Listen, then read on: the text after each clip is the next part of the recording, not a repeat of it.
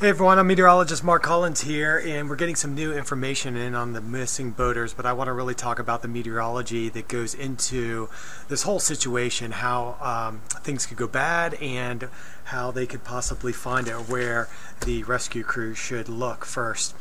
So we're getting a word that this search has expanded to 20,000 miles from basically the Port Canaveral area all the way up to Charleston, South Carolina. So I was looking at what's called the Navy HICOM model, and what that does is it shows the speed of the Gulf Stream. So if this boat moved off the coastline and became dispowered, trying to predict where the currents would move the boat really depends on how far offshore it was, because when we take a look at the Gulf Stream, it's about 35 miles east of Cape Canaveral, and in that area the current is much stronger than closer to the shore. So let's just say this boat broke down within 20 or 30 miles from shore. Well, this yellow area here, this is the search where they would be focused on this evening between basically the Playa Linda Beach area to Daytona Beach, off of Volusia County here, because this northerly current would be pushing the boat into this general vicinity. However, chances are with the westerly winds that have been blowing off the coastline, the distressed boat would likely be out here in the Gulf Stream, where the current is much stronger in this area. So anywhere in off our coastline of Jacksonville, that's probably the most likely location over the past 48 hours where this vessel would be at this time of the evening here. So that's about 60 to 70 miles off our coastline right now, and so it's well offshore of the Jacksonville area. But again, the latest word is that they're going to keep this search going through the evening tonight, and it will actually encompass all of the Carolina coastline. Let's take you back through Friday and show you when they went offshore. It was kind of a deceiving situation. The seas were very calm, there wasn't much rain. If they had broken down Saturday evening, watch this squall line that comes through. I'm going to take my face off of here. This was Saturday night around 6:30.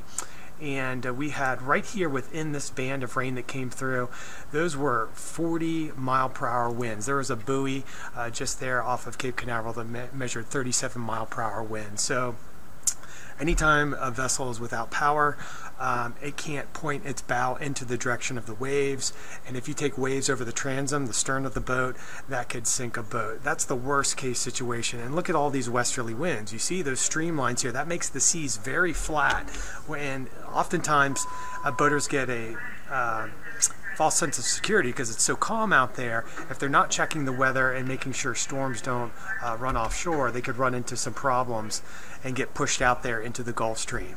So waves are this evening are about a foot. They've been a foot here through the weekend, and there have been some areas of squally weather off the coastline, and hopefully, you know, they're still okay, and they just can't get communication out because they're beyond the range of cell phone, and maybe their VHF radio has powered down with a lack of battery power. If there was an overboard situation, what we're looking at here is water temperatures which are about 85 degrees in the Gulf Stream. Some core sections of the Gulf Stream are as warm as 87. Notice the blue color here right along our coastline. This is due to the westerly winds. These are colder than normal water temperatures. You're getting a little bit of upwelling there around Port Canaveral. Water temperature is a cool 78 degrees, and if you think 78 is warm, it is when you go to the beach and you dip your toes in the water for a little bit, no problem. But if you're a man overboard situation and you're floating for 24 hours or more, that can cool down the core body temperature below 98.6 degrees, and you can suffer from hypothermia in the water, even though the water is that warm. So it's called warm water hypothermia. Let's hope that's not the situation, and let's hope that they are still aboard their vessel and they just can't communicate. But you know, a 24-foot boat like that is very small. Fortunately, we're not seeing any major storms rolling off the coastline tonight, and if they can survive the next couple of days, more of an onshore southeasterly wind would tend to direct that floating vessel back towards the west. So again, we're going to have much more coming up here on News4JAX starting tonight at 10. They are going to reiterate some of those facts that I gave you that's coming out from the search crews, and our interests, thoughts, and best wishes are for those folks out there in the water. All right.